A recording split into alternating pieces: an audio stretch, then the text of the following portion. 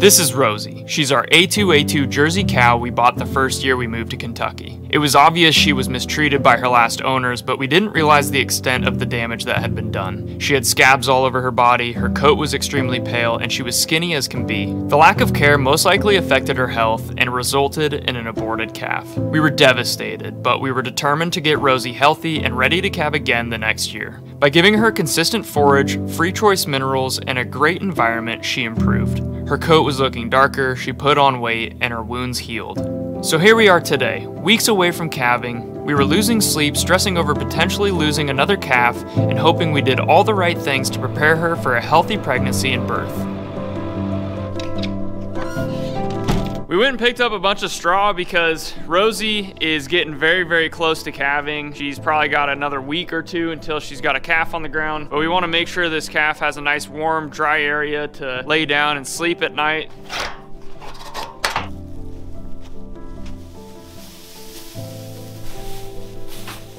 Rosie's looking real big. Calf sits on this side, on her right side, and her udder is actually starting to fill up pretty good, so that's telling me that we're getting close. Starting to see some veins.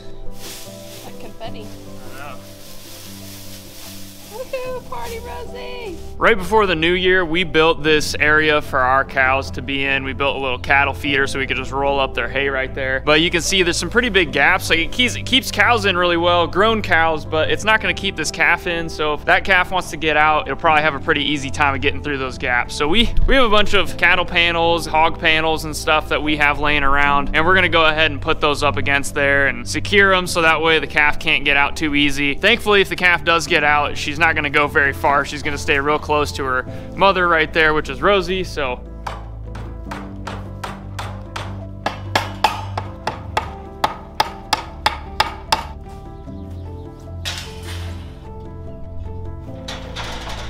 Well, like I said, we still have a couple weeks until Rosie has her calf. We're hoping on a heifer. She's been laying in the corner for a while and been breathing really, really hard, but she's also huge, so, you know, if you eat too much, you start breathing hard too. So we're not too sure if that means she's gonna be calving soon, but you can bet we're gonna be checking on her quite a bit, and I might even get up in the middle of the night and check on her a couple times too. She is quite large. Rosie practically raised this cow. We have an old video when we first got Buddy and he was a young calf and he was still drinking milk from her, but she was starting to dry up, so we had to bottle feed him. Buddy, our Angus bull, is very gentle, but we didn't want to take any chances with this calf, so we decided to separate him.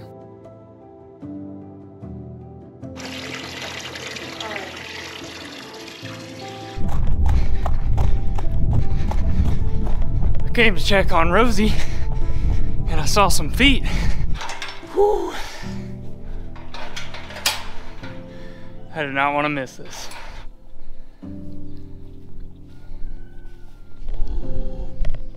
Oh, it's okay, lady.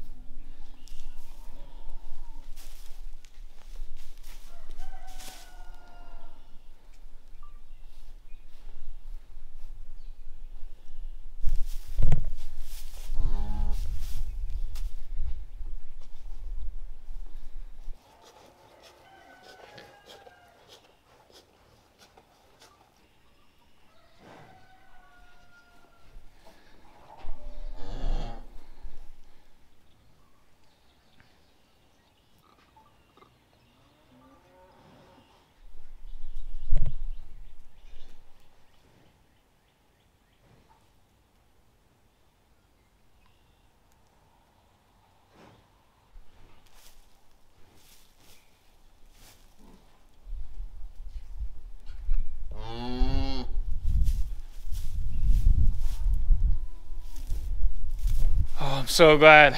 You can see I'm filming it on two things. I'm so glad I caught this. I've been checking like crazy lately.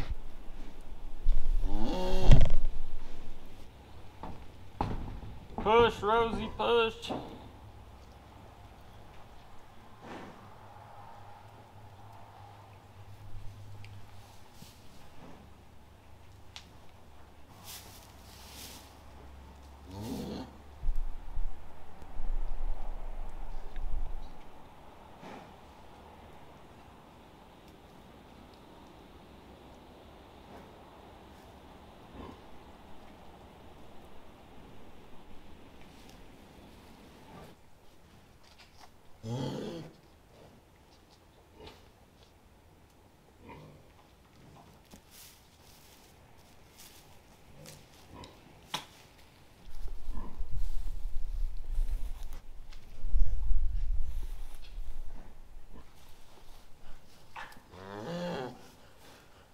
Rosie was having a hard time pushing and getting past the calf's head, so after about 20 minutes of this, I decided to jump in and help. All right, lady.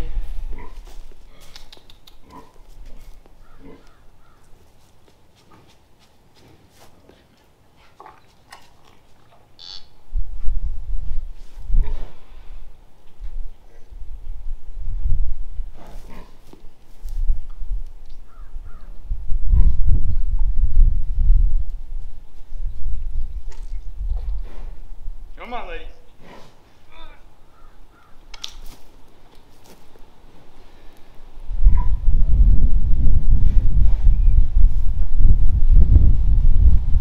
There you go.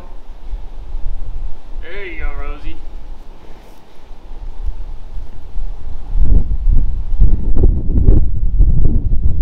Come on.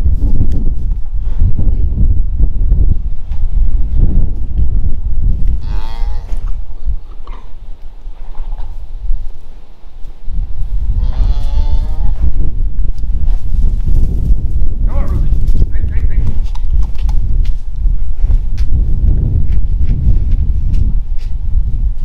Come on. There you go.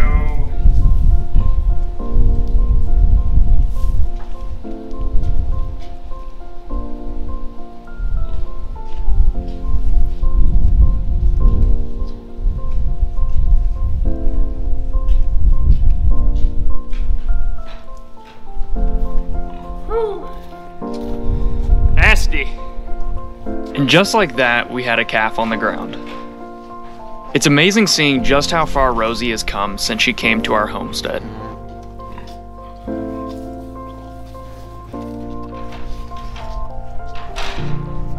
I could tell she was having kind of a hard time pushing, so I decided to give her some assistance and pull. It definitely helped her a little bit.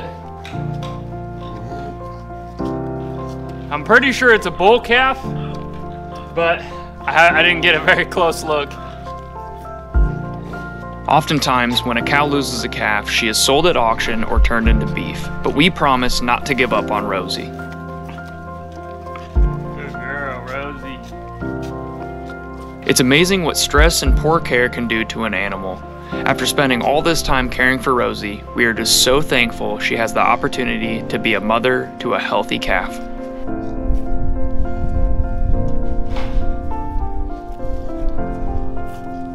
I can't tell you how much of a relief this is after losing her calf last time. I'm not too sure there's anything more beautiful about having a homestead than that. Rosie has come a very long way from when we first got her. Just incredible.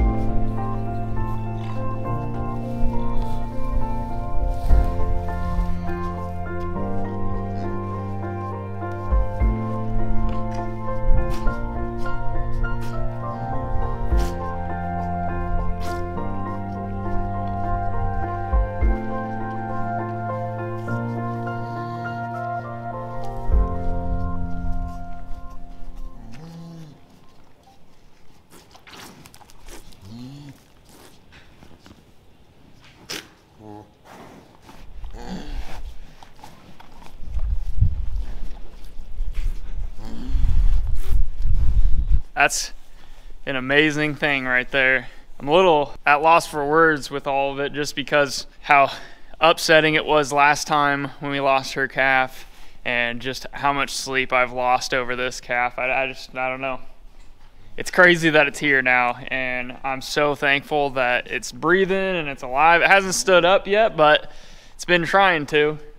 I'm almost certain it's a boy. I checked a second once it hit the ground, but I don't know. It was kind of quick, so it's hard to tell. But either way, they're both healthy and happy. Rosie's being a great mom, cleaning up her calf, and Buddy's over there on the other side of the fence. I'm not sure he knows what to make of it. We separated them because we were a little worried, maybe Buddy would be kind of mean to the calf, or, I have no idea.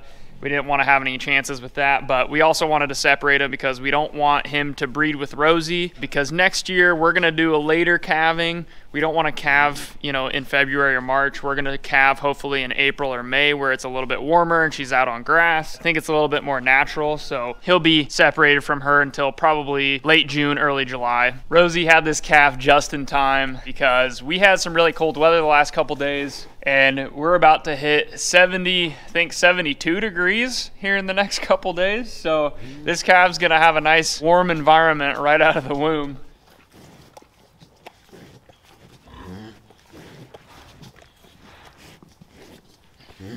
Yep, we got a bull calf. We were hoping for a heifer, but honestly, we were just hoping for a good healthy baby and a good healthy pregnancy, and so we're happy with that. That's a cute little guy for sure.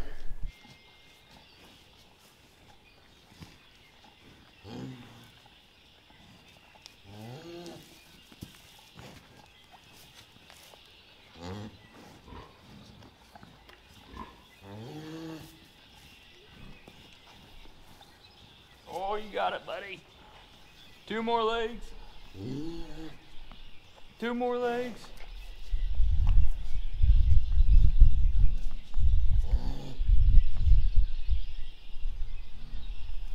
Oh, you almost had it.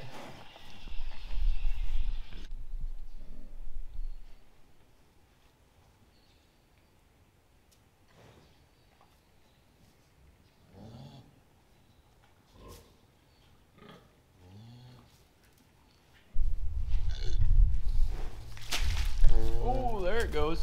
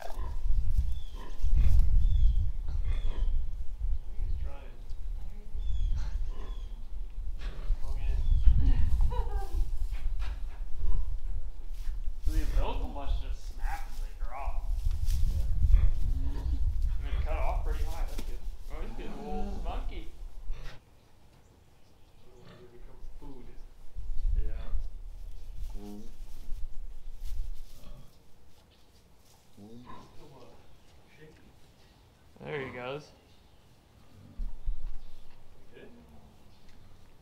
He's looking at.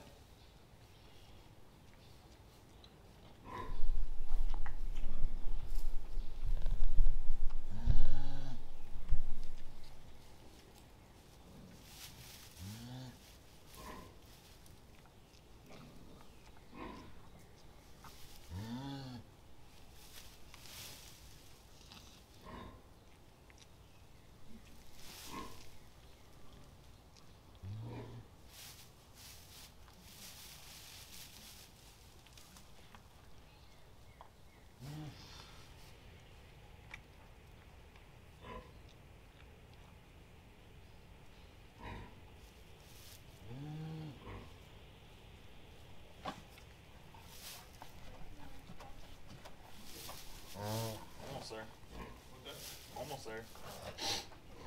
Well, it was.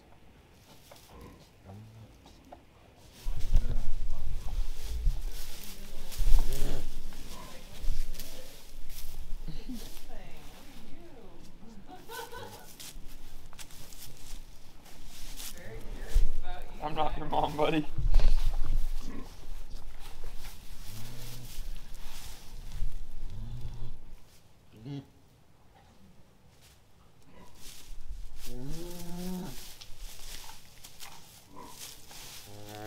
The little guy's been trying to latch on, and I think he might have got it.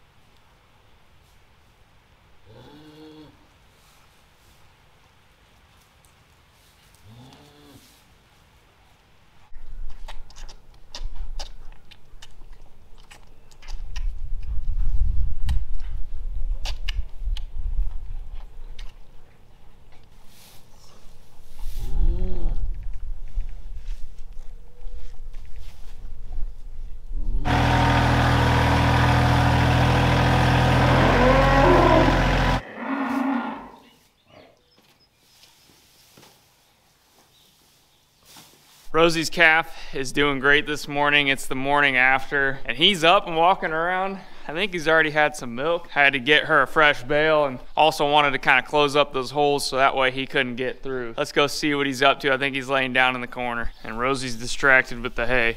She's real nice. I can go up and pet him. I can be right around him, and she doesn't bother me. She has a lot of trust with me, so. Hey, little buddy.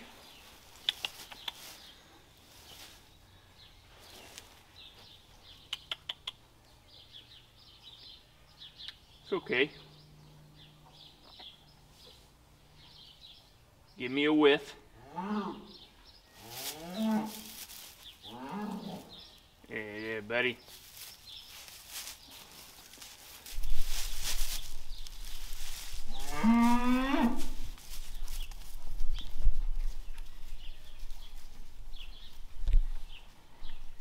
I think he's gonna go over and get some milk from Mom. He's a bit nervous, but he's definitely curious.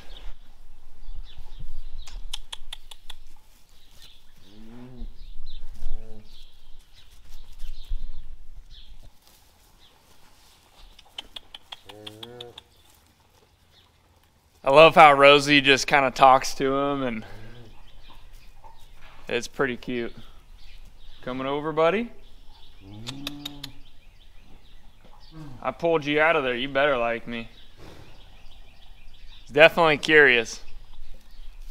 And so is Prince, but Rosie doesn't like Prince. Prince, go. Get out of here. Well, the calf's doing pretty good. He's up and walking. I've seen him poop, so that's good news.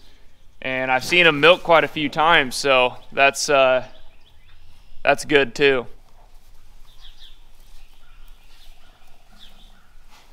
Now that we've got a very, very adorable calf on the ground, it is almost time to milk Rosie. We're gonna wait about a week. We're gonna leave them. He's gonna have all the milk and the colostrum and all those good vitamins and minerals in that milk for him. And then we're gonna start milking, which means that we need to start building a milk stanchion. This is our winter barn. This is where they're at in the winter time. There's gonna be a period of time where we're gonna be milking them in the barn. We are gonna be building a milk stanchion and a milking parlor out in the field where they're gonna be for the majority of the year. That's the next big project. For now, we need to build a milk stanchion in this winter barn. Let's get to it.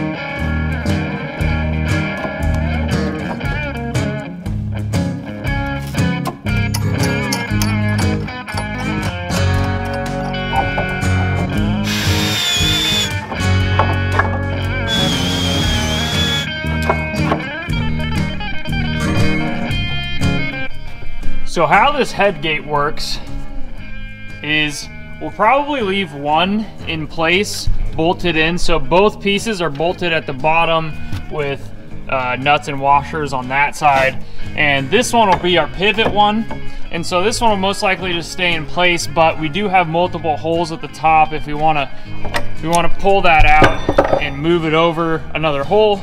She'll walk in. We'll obviously have alfalfa. We're going to build a little box here. She'll have alfalfa right there that she can go and munch on, and once she puts her head in, we will go ahead and pull this pin. It's a little hard to do this with one hand, and then we'll slide this over. Not too sure which hole is going to be best for her, but we have 3 different options, and then that way it locks her head in on the other side and she can't just pull on out what she wants to. Pretty simple head gate. We actually had this, just this portion, the head gate portion, in our little tiny, what we call our garage now, before when we first got Rosie, but we didn't milk her for more than like maybe a day, if that, so didn't get much use, but it's gonna get plenty of use now.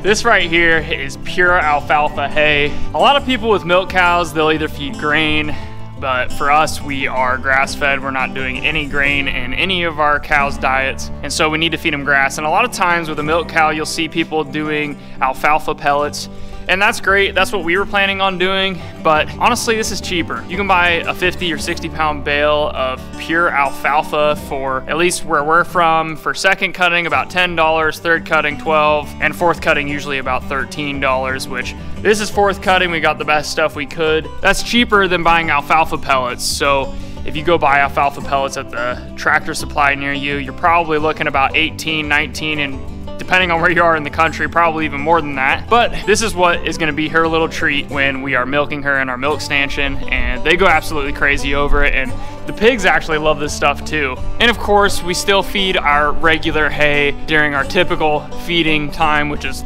always. We always have hay for our cows, but they have all their round bales, and we put those up to the fence there so she can reach her head in. And with Buddy, we've just been throwing it over the fence since he's been separated lately. I'm sure we're probably gonna need more hay as the year goes on. We got about 22 bales, so that'll start us out pretty good. We've got our milking stanchion. We are all ready to milk Rosie in about a week. We got all of our hay today, and Rosie's bag is looking really big. We are gonna leave her and the calf alone for 7 days. I think we've got about 5 days left in there until we're gonna milk her for the first time. So tune in for our first milking video. But Rosie is looking huge. The calf's doing good. He's trying to stay warm. It's a bit chilly today, but it should warm up over the next week for him. We are so thankful we had a healthy calf. We didn't have any issues with Rosie. So far, so good. I don't know if we're in the free and clear yet, but so far, so good. Thank you guys so much for watching. I hope you enjoyed this video, and we'll see you in the next one.